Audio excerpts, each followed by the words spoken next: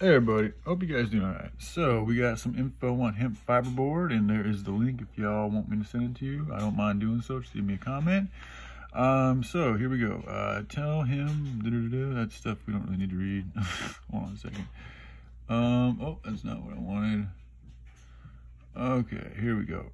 So what you're about to find on this page are 10 massive reasons why it's a good idea to start using Hempboard. So this is based on hemp fiber board. Number one, what is Hempboard? Hempboard or Hempboard, it's the same thing. Oh, I don't know who writes this sometimes. Anyway, let's continue on. It is a medium density fiberboard made from the inner woody fibers of the hemp plant, or the hemp herd, or the shives, or the stalk.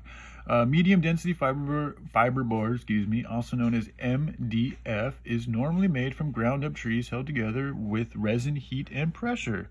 Number two, no trees are used to make hemp board. Awesomeness. So we like to hear. Hemp board can be used for a variety of projects because of its smooth surface and uniform consistency. It's offered in 4x8 foot sheets, which can vary in thickness from 1/4 inch to 1 inch.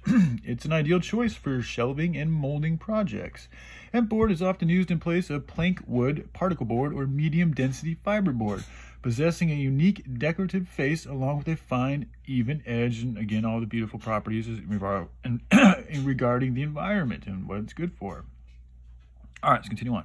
Higher density versions of hemp board work well with computer numerical control milling. Interesting.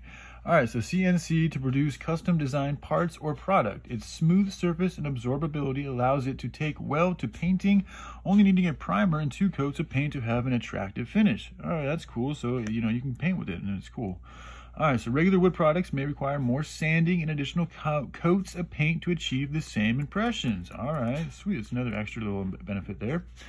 Because the hemp fibers in their natural form are so porous, water-repellent agents are absorbed easily, providing extra protection against the elements compared to regular wood. Once treated, it will not warp and can be used frequently for bathroom and kitchen cabinets. Okay, that's good too. Or in higher humidity applications. All right. And since it is not made from wood, it is impervious to termites. All right, another great little benefit. You see, they just keep on coming with hemp, man. It's really quite beautiful. Also kind of ridiculous that more people aren't paying attention to it, but it's what it is.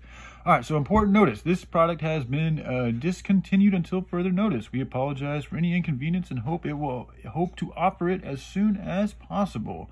You know, I have no idea why, but my intuition is telling me how to do something, which is the legalization of hemp, but I don't know why. But anyway, it's okay because more businesses can perpetuate these type of products if they want to.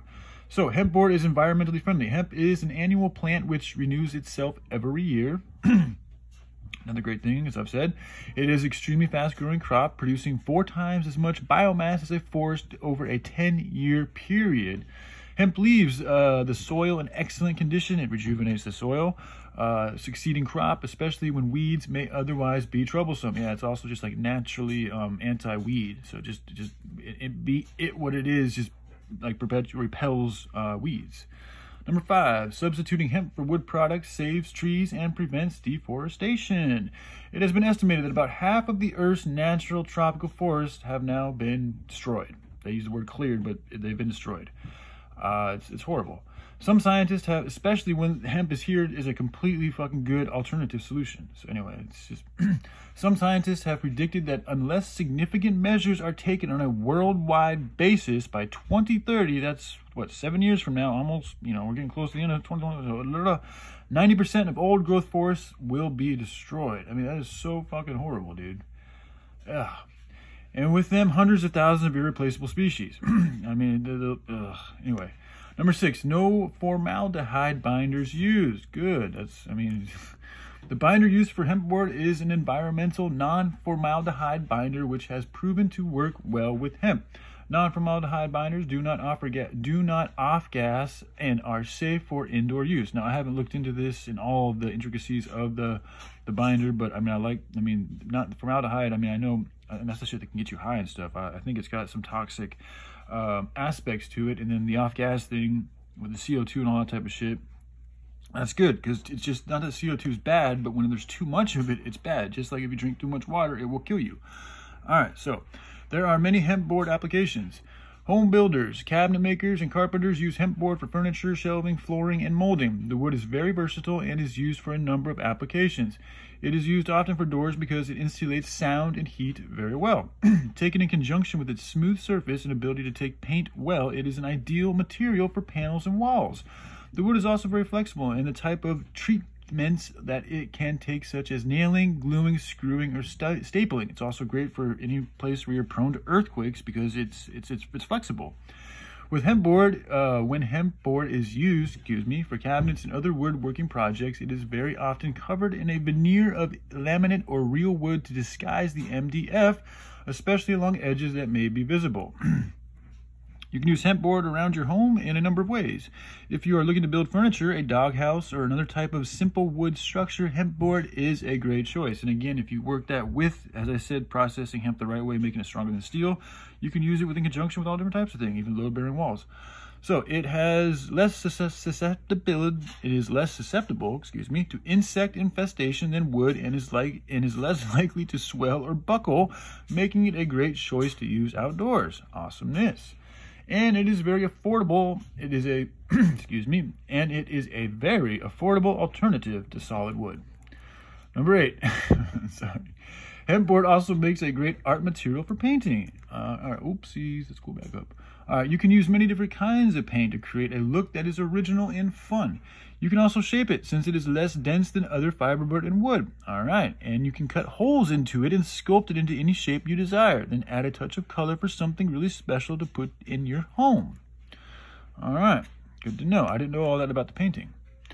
Here we go. Promotes local industry. So yeah, I mean, this company was made in America. So again, hemp, we could easily start growing it here in America. So if people want to help rejuvenate America's economy in a good way, or develop our own another economy separate from this one that's perpetuating this evil empire, we can do this all here on American soil. And as we become the example for it, we could take these type of lessons that we've learned and teachings that we've learned and abilities to build that we've now grown into and learned overseas to Africa and places that really need help with just even being able to feed themselves, as well as other things too.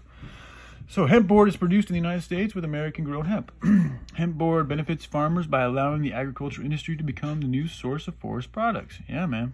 Areas of the world which lack forests will now be able to create their own timber products, exactly what I've just been saying, helping to stimulate the local economy, generating jobs and saving on transportation costs. Yes, man, and I've talked about how, too, the shipping and exporting of products across the ocean kills marine life, not to mention all the CO2 emissions that go along with it also.